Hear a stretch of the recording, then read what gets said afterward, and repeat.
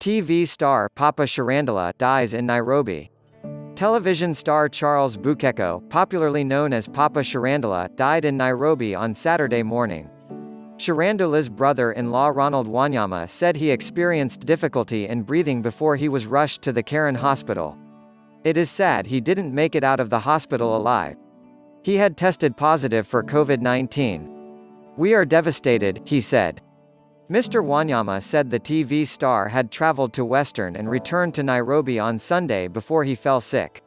Shirandula was the main actor in the Citizen TV comedy series Papa Shirandula.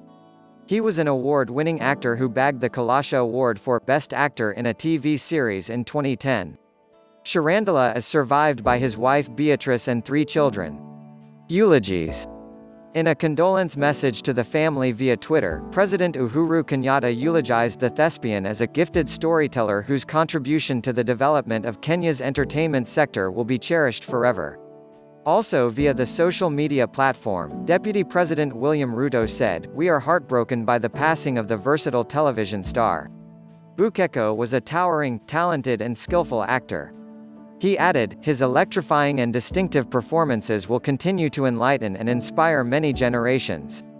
We will miss his rich contribution on and off the stage."